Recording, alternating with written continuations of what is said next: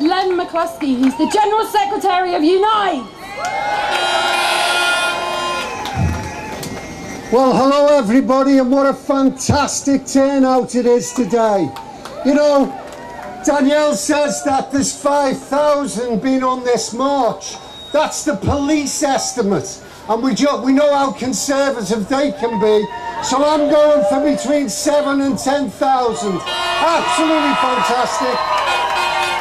And Danielle, you and your team should be extremely proud of what you've brought here today. It's a privilege for me to stand here. It's a privilege for me to march with you. So many young people, vibrant and wanting to make a difference. And the first thing I want to do is say a huge thank you for what you do day in, day out, for the 1.5 million members of Unite and for the millions within our community.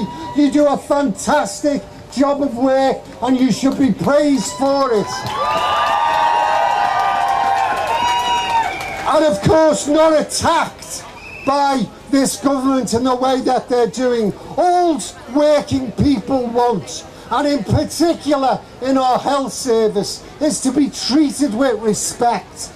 Karina's contribution actually summed up what all of you are: decent, genuine, passionate, compassionate individuals, and you have no right to be subjected to an attack by this government. This turnout reminds me of the fact that last May the 7th, when we lost the general election, you could be forgiven for thinking that was an air of despondency. Within a matter of a few weeks, 250,000 people were on the streets of London, organised by the People's Assembly.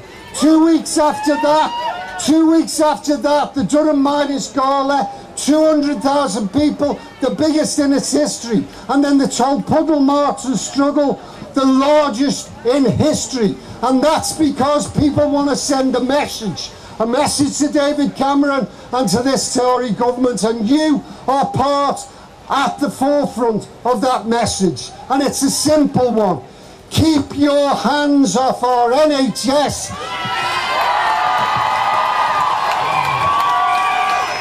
Keep your hands off our NHS, you thieving Tory bastards.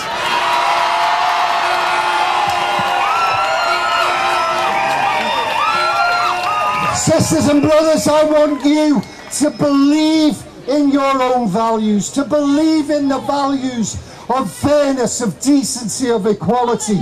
I am confident that your strength, your enthusiasm, your commitment to our communities will win the day. Stay strong and justice will prevail. Well done.